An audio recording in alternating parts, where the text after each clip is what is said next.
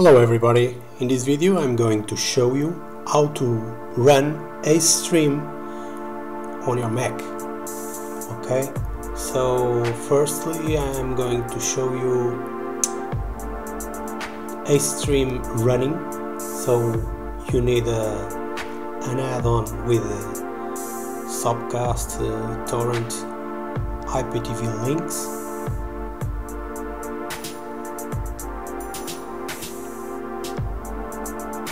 And then just select the link you wish to watch, click it and wait until the torrent gets some seeds.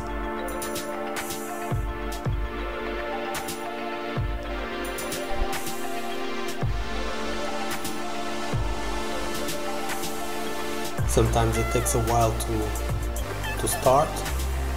I didn't cut the video, so this is real time and it's running, as you can see.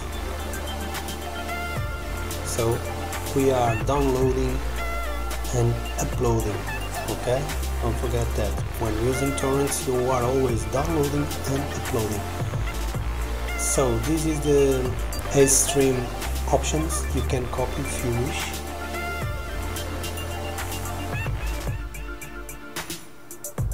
Let's try another link.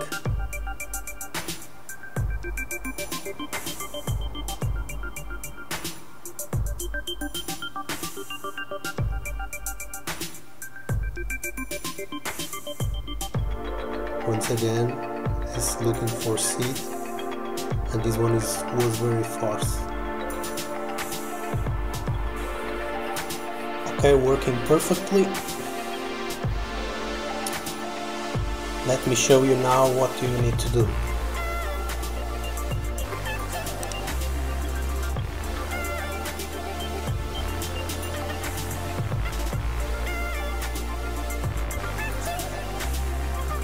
So, in order this to work, you need to download this file. I will leave the link in the video description. Just extract the file. This is the Acestream program patched to work with your Mac. Okay, now that you have it extracted, just open applications and drop the file there. I already have it, so I'm not going to put it again.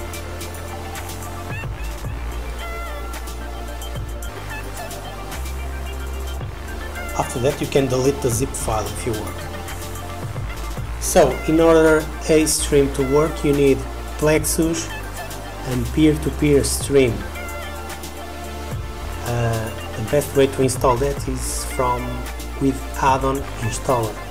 Okay, if you don't know how to install add-on installer, just watch the videos from the channel and you will find a tutorial for that. So just search for peer-to-peer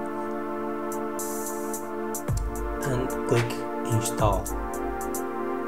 You will do the same for Plexus,